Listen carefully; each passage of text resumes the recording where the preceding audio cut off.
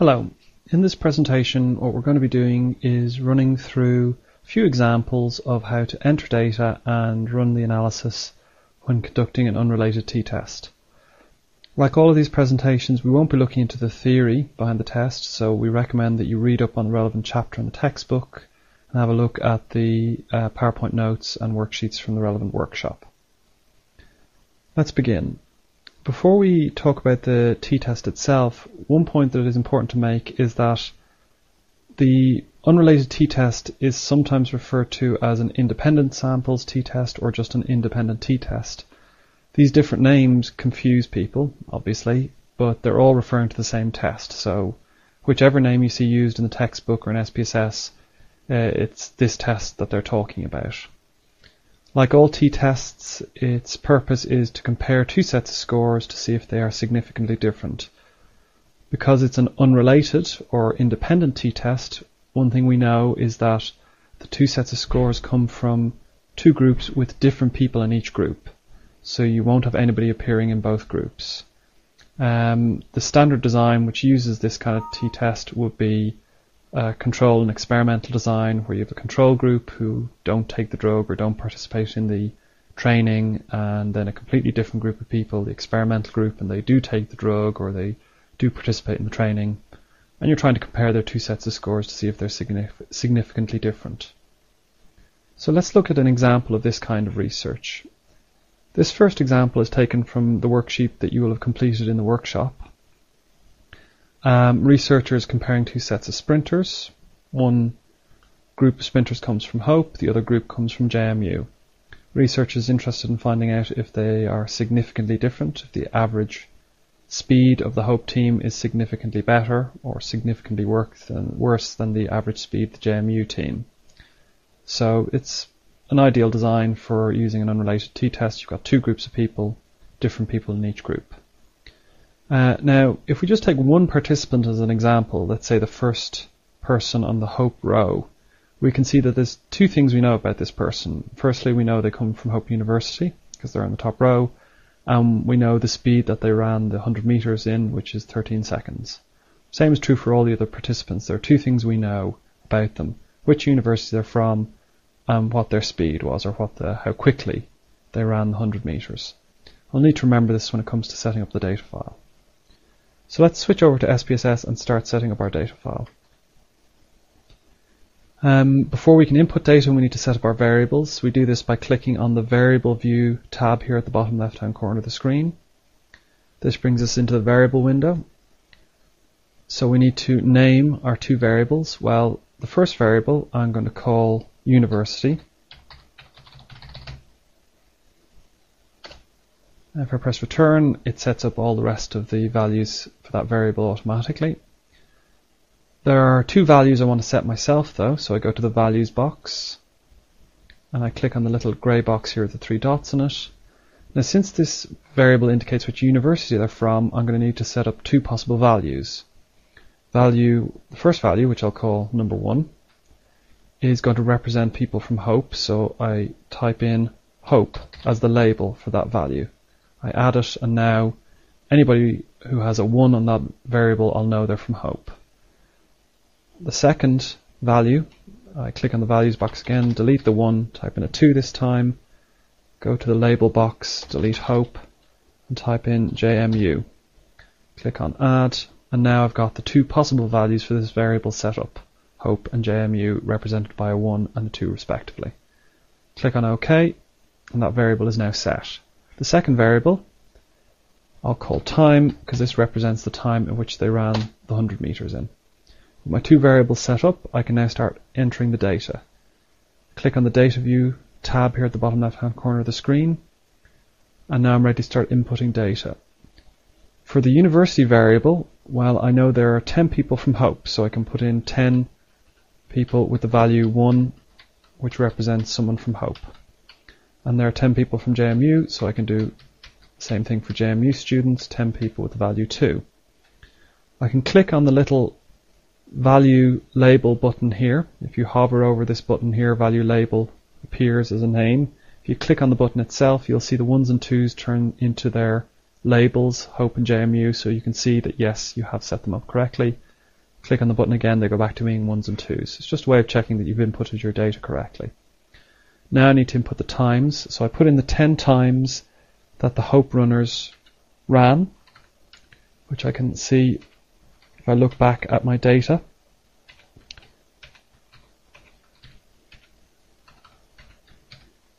And I can put in the 10 times that the 10 JMU runners ran the 100 meters in.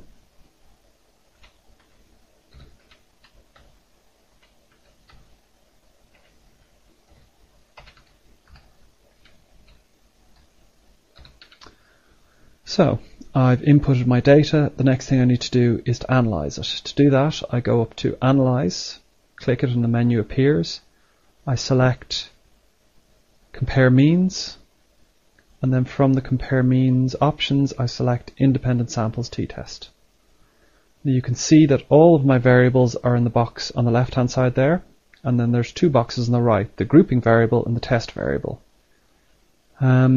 The grouping variable is going to be whichever of my variables identifies my different groups. In this case it's university, so university is already selected. I click on the purple arrow, it moves it over to the grouping variable box. Now at the moment you can see there's university and 2 question marks. This is because the computer doesn't know that there are only 2 possible values in the university variable, 1 and 2. As far as the computer knows, there could be hundreds of different possible values, each one representing a different group.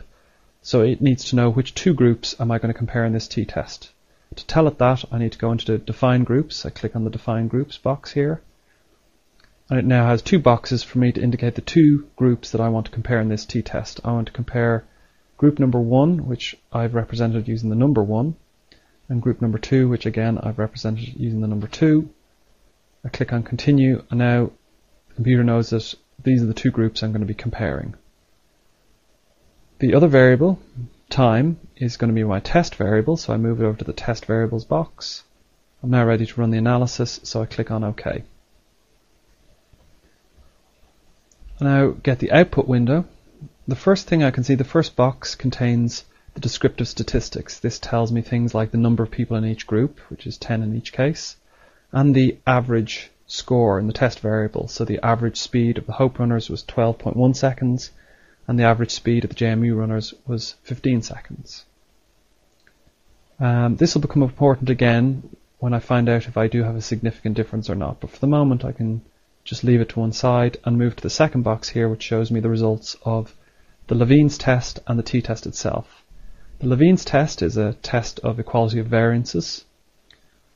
I need to look at this first before I can see which of the t-test results is the right one for this data set.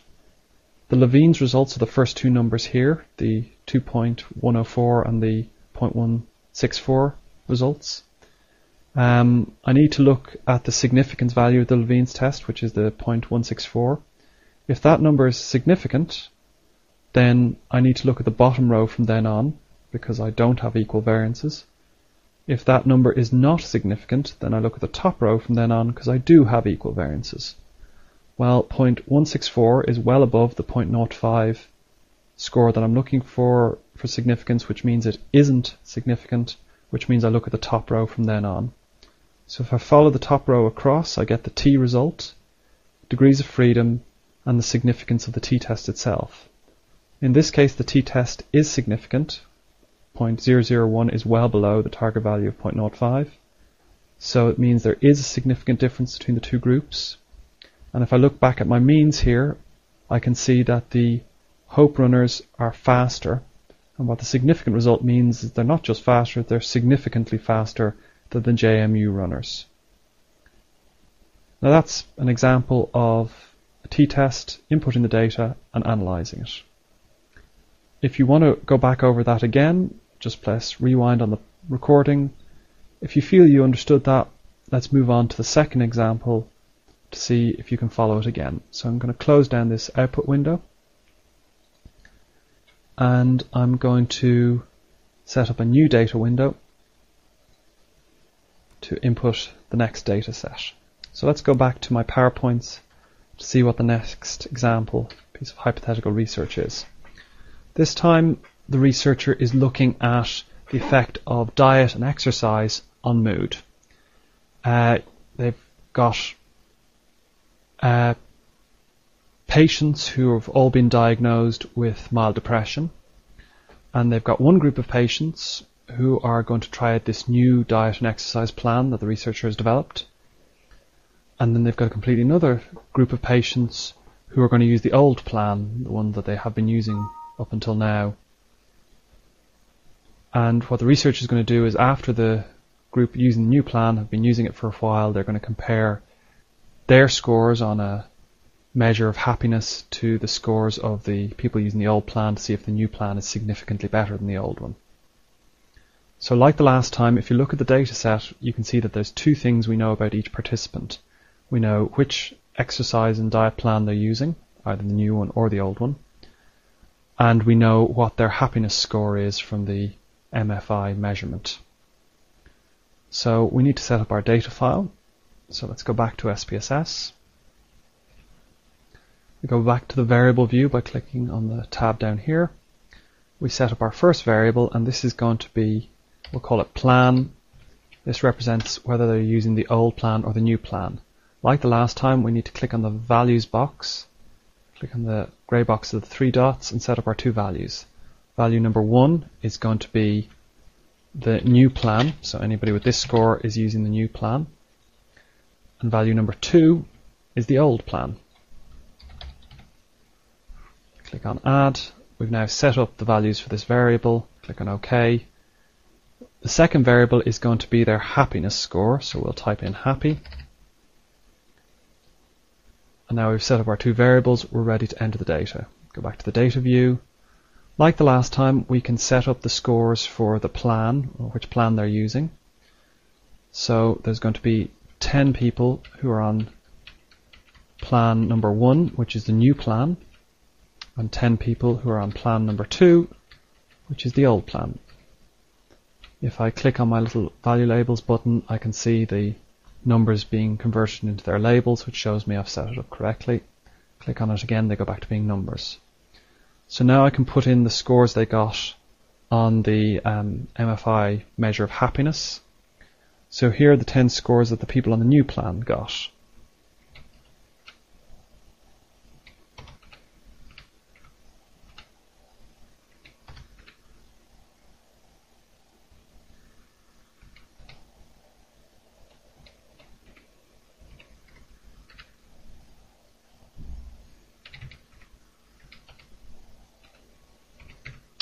And here are the 10 scores that the people on the old plan got.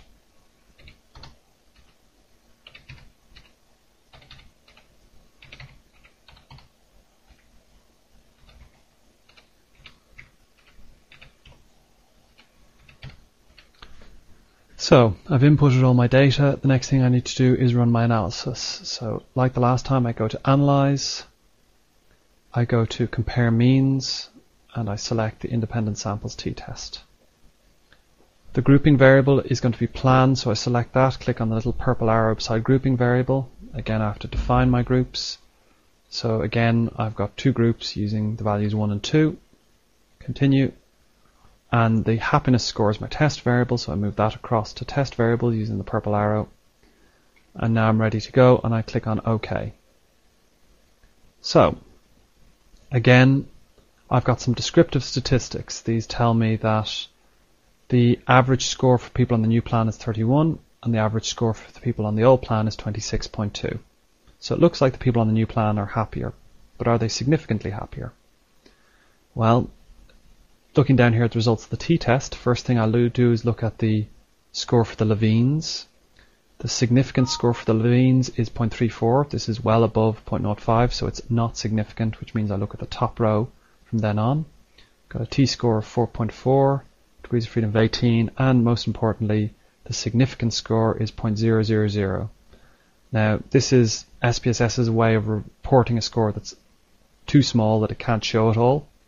So the actual score is probably much lower than 0.001, but we don't know exactly what it is. It's not 0, but it's well below 0.01, which is the smallest one it can show you here on the screen.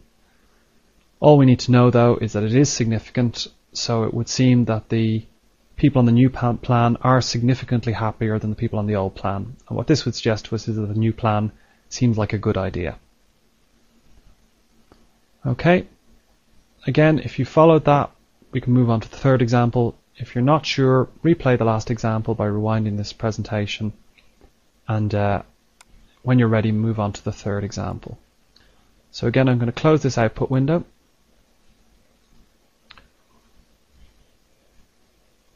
And if I go back to the PowerPoint, let's look at the third example.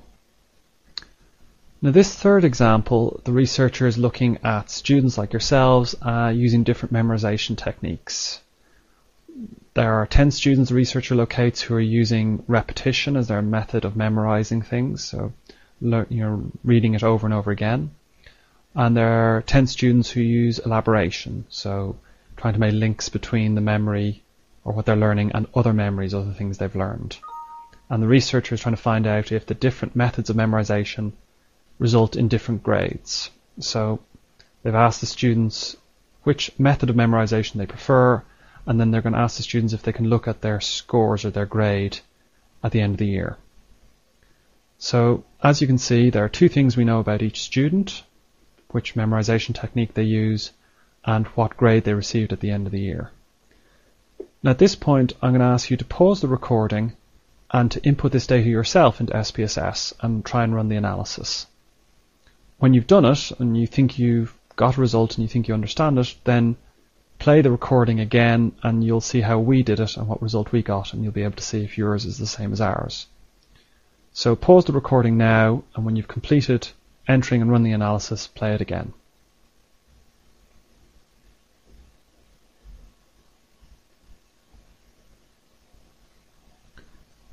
Hopefully you have paused the recording previously, have entered the data and tried to run it.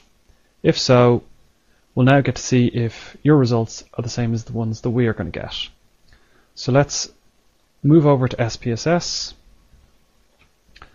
and I'm going to open up the data file I created earlier to represent the data from the memorization and performance study. So you can see I've got two variables. One represents the memorization techniques they used, either repetition or elaboration, and the second variable represents the grade they got. If I click on my little value label button, you can see the two values, the two labels I've used. Okay, so let's find out if they're significantly different. I go to Analyze, Compare Means, Independent Samples, t-test. Technique is my grouping variable. You may have called it something else. It doesn't really matter what you called it as long as it's the variable representing which memorization technique they used. Again, I need to define my groups 1 and 2. Continue. And the grade is the test variable. Click on OK. So let's look at the descriptive statistics first. Well, the average grade that people used repetition, or for the people who used repetition, is around about 53%. So they're getting about a C. And the average grade for the people who used elaboration is 55, so they're getting a slightly better C, but it's not really that different. Doesn't look like I'm going to find a big difference, but before I can be certain, I need to look at the results of the t-test itself. Well, first of all, I need to look at the Levene's test, and we can see here that it's 0.708 is the significance of the Levene's test, which is not significant, so I look at the top row from then on. The t-value is very small, 0.41, and the significance, not surprisingly, is not significant, so it's 0.687, which is well above 0.05, so it's not significant. So this tells us that there's no significant difference between these two methods of memorization when it comes to the grades people are getting. So it doesn't seem to matter which kind of memorization technique you use, your grades don't seem to depend on it. Hopefully you'll have gotten the same scores that I got. If you got slightly different scores, it's possible that maybe you've inputted one of the pieces of the data incorrectly, so check that your data is correct. Otherwise, you might want to run this presentation again to make sure you've understood how to run the t-test correctly. Hopefully you found this useful, and If you've got any more questions about how to run a t-test or what it means, you should talk to your tutor. Thanks very much.